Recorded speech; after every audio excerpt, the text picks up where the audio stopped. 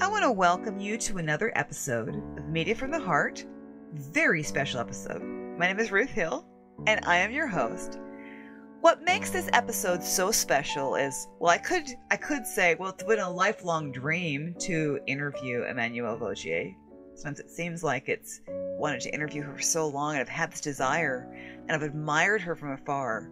And to actually have her on my program, that is a dream come true. There is no doubt in the world about it. Emmanuelle is gorgeous, vivacious, talented, and has made the most amazing movies and shows. I wanted to be sure, because we didn't have a whole lot of time when she came on my program, and I wanted to be sure to read a little bit of her bio. I'm not going to read absolutely everything, but just to give you a taste of who she is. Emmanuelle Vaugier is a versatile actor who simply sizzles when it comes to portraying those feisty female leads who like to stir things up a bit. She was in Mistresses. She may be best known for her popular role as Charlie Sheen's ex-fiancée Mia on the award-winning CBS comedy 2.5 Men. And for 3 seasons, she also played Detective Jessica Angel on CSI NY, leaving fans devastated when her role came to an end. She was on Covert Affairs, The Mentalist, Master of Horrors, Veronica Mars, Smallville. Vaugier's feature film endeavors are impressive. Her credits include Saw 2, Saw 4, Secondhand Lions with Michael Caine and Robert Duvall, 40 Days and 40 Nights with Josh Hartnett, to name a few. One of the roles that Emmanuelle connected most with was playing a woman who rescues animals in Susie's Hope, a role for which she won Best Actress at the Greensville International Film Festival. It's Christmas Carol, another starring role for Emmanuelle opposite Carrie Fisher, won her a Leo Award. Emmanuelle also stars in Absolute Deception alongside Cuba Gooding Jr.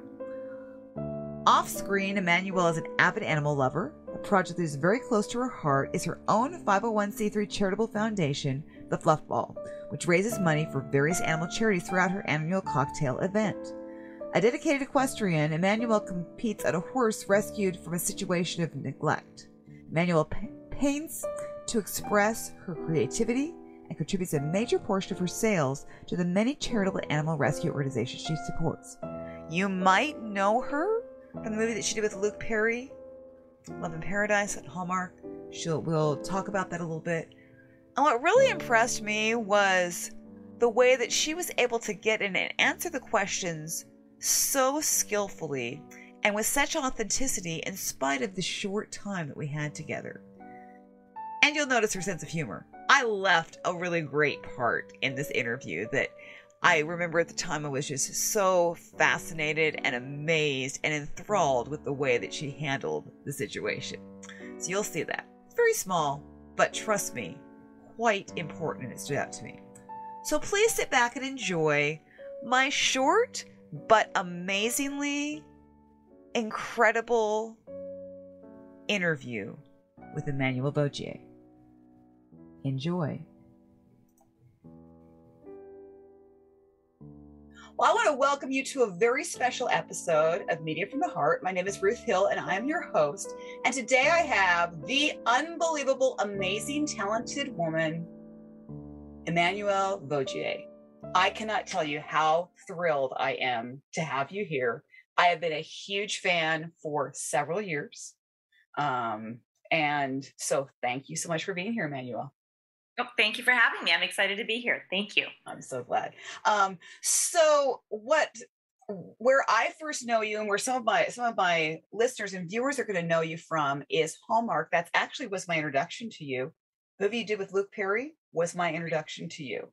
And so Love in Paradise, yeah, that movie. But I know that you did some other Hallmark work before this, isn't that right? Yes, I did a movie with Carrie Fisher, which was a Christmas movie. It's Christmas Carol, and which was sort of a female spin on the Scrooge, basically. I played the female version of Scrooge, and she played my ghost. And then the third being the one that is coming out next month. Oh, yes. And you are going to be playing opposite a very well-known Hallmark actor For those who know When Calls the Heart, they are going to know Kavan Smith. Isn't that who your co-star is? Yes. Yes.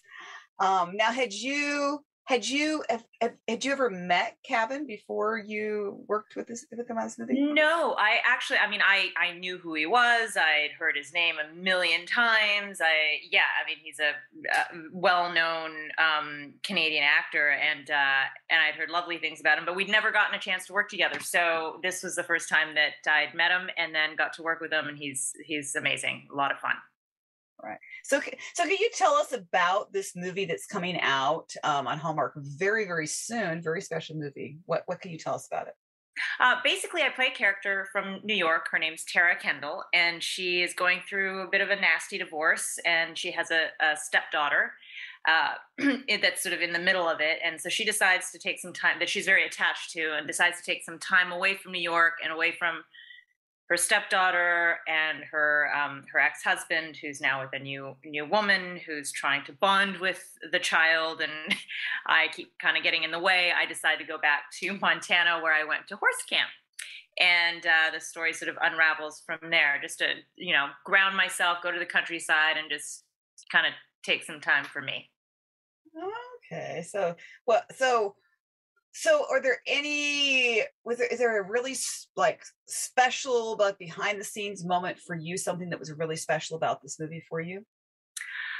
Getting to work with horses and animals in general. I mean, like, I love horses. I have a horse of my own, obviously, or not obviously, some people might not know that. And what was actually really incredible, a cool little sort of behind the scenes tidbit was the horse that I ride in this movie is the same horse I rode with Luke Perry in that movie. Wow. The chestnut, and it's a chestnut gelding, and his name is Jazzy, and he was actually one of Luke's favorite to ride. He was just an incredible horse, and I get to ride him again. Aww. So it's like, and what was that? That's Luke. Going, hey, I'm here. And it's a chestnut gelding, which I have a chestnut mare. So yeah, all little tidbits that are kind of cool. Oh, that's so cool. That's really exciting. And actually, one of the other things that I know about you that I so appreciate is you're very active in animal charities. In fact, the Fluffball, isn't that what it's called? Yes. So I have a foundation, a 501c3 called the Fluffball, and we're incorporated to operate inside the United States at the moment, which I'm working on branching that out to other countries, because that would be, in Canada, it'd be great to be able to do stuff here. But we got to do all the steps according to the rules.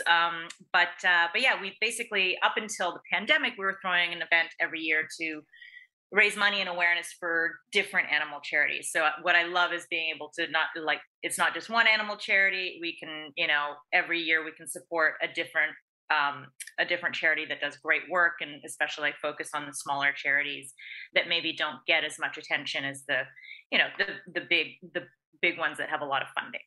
Exactly. And actually, I actually have been a part of watching. I think it's actually because of all this work that you've done with animal charities. That's when I really began to realize. I mean, I saw you in Hallmark, but then I saw you doing all this, and I actually have jumped in. And I was just telling my virtual audience how I still have this shirt that I bought through one of your fundraisers. Oh my gosh, thank you. That's awesome. I love hearing that. Yeah, I gave it to my daughter for a while, and then she gave it back to me, and I was like, oh, and so she actually kind of knows who you are because of that. My daughter is 19 right now, but she actually kind of has an idea of who you are because of that charity, because we are passionate about animals. We live in the country. We live on 5 acres, so we're very passionate about animals. So I'm so thrilled that you use your platform for things like that. And I believe you also, isn't there a makeup line that you're also a part of? So Isadora is a company that we had a partnership for a period of time where I did some stuff for them, and yeah, they're a great company. They're cruelty free and all those things. So it was a natural sort of alignment with them. Yeah. Yeah. That's cool. That's cool.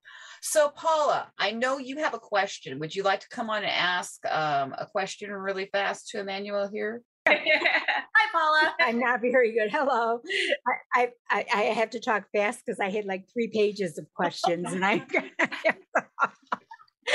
I'm not from your. I always start out by saying I'm not from your world, or I'm not from Ruth's world. I'm just looking in on you, and I don't know if you could just give it me a little bit of how you started. I mean, did you go right from high school into college, or was acting always something you wanted to do, or something else, or? Acting was always something I like. In second grade, I did a school play where I was an understudy, and one night it was like a Christmas pageant type thing, and I think it was like the part of a narrator angel or something. Just like I had like 3 lines, and the girl that for a couple of nights got sick, and so I got to fill in. I was so excited, and I just had the time of my life just being out there on stage, and it was so exciting to me, and that's where it started. And then I just did school plays and things throughout high school and through school. And in high school, I had the opportunity to go overseas to model in Japan. So I did that. And basically for my 11th and 12th year, I traveled back and forth from overseas and did courses. We were on a semester system. So I front loaded all of my courses into the first semester and would travel for the second semester. So I graduated a year early doing that. And then decided to stay put and, do what I really loved to do, which was acting. But the modeling thing, I couldn't pass that up, to be able to travel the world and make money and sort of set myself up to be able to kind of take the time to take classes and do all that stuff to pursue acting. And that's when I, sort of stayed put and did that. I didn't do the traditional college route or anything like that. Oh, wow. Have you thought of, I mean, I have questions about movies, but have you ever thought, if I can't do movie acting any longer, do you have something that you also like, or a backup not a backup because you're very, you've done a lot, but of something else that interests you? Not really. I mean, as far as I think it would be somewhere in the industry in some capacity, whether it's helping more behind the scenes and creating, writing, producing. I've never really been one that wanted to direct necessarily. People have asked me that before, and I it's not been something that I'm super passionate about doing or super interested in. I have a huge respect for what directors do, because they are there all the time and long before and long after everyone else is gone. So my interests lie more in the producing end of things and finding properties and things like that. I think I would, but it would still be within the bounds of the industry of what I know. You were very lucky. I mean, when I saw the list of all the different movies, okay. What you played in different types: science fiction, thrillers, comedies, emotional ones, rom-com. Is there a preference? I mean, that you, or it doesn't matter? Well, I mean, each comes with its own kind of baggage, shall we say, and difficulties, and also rewards. I like that I've been able to dabble in a bit of everything and had the variety in my career. When it comes to what do I prefer doing, I mean, I love doing the sitcom world. Was so much fun for me. And that, happened later in my career. I love doing the Hallmark movies, because they're always very wholesome and sweet. And it's something that everyone can watch with their families. And it kind of transcends, like it just reaches so many households and people in different ways. And I can't tell you the amount of people that I'm just shocked, like, biker dudes with, big burly, like scary looking guys that are like, I love Hallmark. And that just makes me so happy. You played in quite a few dark movies, and I actually used the word baggage when I wrote my notices. Can you walk away from it, or do you carry that home with you? How do you just break away from. Some of them were really scary that I couldn't even watch the trailers. Yeah, I mean, sometimes it stays with you and lingers a little bit. Like I've learned to sort of be able to let it go a bit more easily, as the years went on. But there were times where it would take me like several weeks to like a month to shake, just the energy and the baggage from that. But I've picked up things to help me through that, meditation being one of them, and being with the horses is also very helpful. So you were lucky to be with many actors and actresses, like in Five Wives. My goodness, you were with Rodney Dangerfield and Jerry Stiller and Andrew Dice Clay, Molly Shannon, and then Dean Cain is one of my favorite ones, and you were in The Nanny for Christmas in that one. He's a handsome devil, isn't he? Yeah, yeah. And Carrie Fisher in The Christmas Carol. I mean, I watch any Carol movie I can watch. I love Scrooge and the whole concept, and I watched you several times in that one, and Shelley Long in The Wedding Chapel. I mean, you have to pinch yourself. I mean, you just really have been so many really good actors. Is there one person you still would like to have a chance to work with? Ooh, oh, there are many. Robert Downey Jr., Meryl Streep, Brad Pitt would be, although I hear that he's quitting the business now. How dare he? And oh gosh, like Tom Cruise. I just saw the new Top Gun, and I was like, oh my gosh, like he is a machine. That guy, like he's good. Like, and he just, yeah, I admire his work ethic, because he's got that what he does requires 100% or 1,000% of his entire being, because you have no outside life when you do what he's doing. It's like, wow. And he does it well. You have to come back. I gotta hold. I'll come back. If you could be in an old classic, if you get the choice to be in an old classic movie, what would it be? Ooh, The Wizard of Oz. Yeah, it's a good one. Yeah. That or I mean, I loved watching Annie when I was a kid, but I know The Wizard of Oz would be lots of fun. Yeah. And like that being that I could like sing and things like that would also be helpful. Sing well. I'm just saying, sing really well. Okay, I had that on one of my questions. Do you sing? Yeah, no, I like to sing, but I don't. Yeah. You'll ask anyone that's heard me sing, and they're probably like, "Yeah, not so much." But she loves it. I'm so honored that I was able to ask you questions, and you have to come back because I got a page. Absolutely. I would be happy to. Yeah. All right, thank you. Thank you so much. Oh, you're welcome. Yeah. Thank you, Paula. All right, so as we wrap things up, and thank you, Emmanuelle, for your time. I really do appreciate it. So to wrap things up, I know we have this Hallmark movie, which, could you remind me of what the name of the Hallmark movie is? I know I could look at my notes. Big Sky River. Big Sky River. I knew it was something like that. I didn't want to mess it up, so thank you. Okay, so Big Sky River, I know it's August 7th here in the States on Hallmark. And then is it the following week in Canada?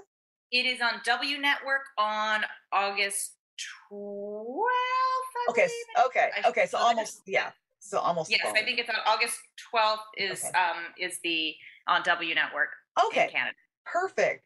And do you have anything else that you want to be sure to mention as far as any other works that we can see you in that are either coming up or currently out? At the moment, no, I'm sort of focusing on this, and then and also I'm hoping to be able to announce something new for the Fluffball for 2023. So the fluffball.com is where we will post, and also our Twitter, the Fluffball, and Instagram, the Fluffball event. We'll keep people up to date once we have more information, but I'm really looking forward to getting things going again, because it's been too long. We've been doing some online stuff, but it's time for an in-person event and to have that energy and that fun again, and to raise lots of money for animals. There you go. All right, well, that sounds awesome. We will certainly we'll be tuning in to Big Sky River. And then we'll be watching out for Fluffball, because I love all your updates. I get your updates, and I will keep watching because I'm excited whatever you're going to announce. So. Oh, well, thank you so much. And thank you again for having me. Sorry we didn't have more time. No. It's all right. I'm glad that you're a busy woman, and I just appreciate that you took any time for me. And this is a dream. I've wanted to chat with you for years. So thank you. Oh, well, awesome. Thank you. That's very flattering. And thank you. And thank you for making the time for me. I know you have a busy schedule as well. So, but we made it happen. There you go. All right. Well, thank you so much. And bye, everybody. We'll see you later. Bye, guys. Thanks for coming. All right, thanks. All right, thanks. Well, how's that for a dream come true? I mean, does it get any better than Emmanuelle Vaugier on my show? A woman I've admired for years through her charity work, her movies. She is vivacious. She is stunning. I literally cannot take my eyes off the woman when she's on the screen. And now we're going to see her on Hallmark again, Big Sky River, and she came on my program. I am truly honored. The woman is a legend as far as I'm concerned. And just the way that she conducted herself, the way that she answered questions, the authenticity, the inspiration, the kindness, the professionalism, and she's so versatile. I mean, I could hardly wait to see her in more movies, more shows. I feel like, although she's been in the business for a while, she's just getting started as far as I'm concerned. I mean, I just think this woman has so many great things that are going to be coming up, and I can hardly wait to be a part of them. Because in watching what she does and getting to support her, I feel like I have a vested interest in her career. I really do feel that way. And I believe that's the way we should always feel. And when it comes to these actors and actresses that we admire, the people behind the scenes, we really feel like we become a part of their world. And that's what she has invited all of us to do. The way that she interacted with the fans, the way that she just got in and she never looked like she was in a hurry, although I knew that we only had a short period of time. So I just want to thank all of you for tuning in to this episode. I would so appreciate it if you would subscribe, rate, and review on Apple Podcasts, or if you're watching or listening on YouTube, thumbs up, subscribe. I really would appreciate it. You guys have made my dreams come true with this podcast. I mean, yeah, Emmanuelle is my guest, but trust me, I realize that without you guys, without my virtual audience, my listeners, my subscribers, this program would not exist. You guys have made it what it is. And I cannot tell you that when I hear about how much my guests enjoy my people, my audience, it makes it so worthwhile. So please join the Facebook group if you haven't. Love to have you come and be a part of one of the recordings. No matter what you do today, take some time for yourself. Breathe in the fresh air. Enjoy where you are. Enjoy some special moments. And if this makes you smile, let me know. I love all of you. God bless you. And have a great rest of your week. Bye for now.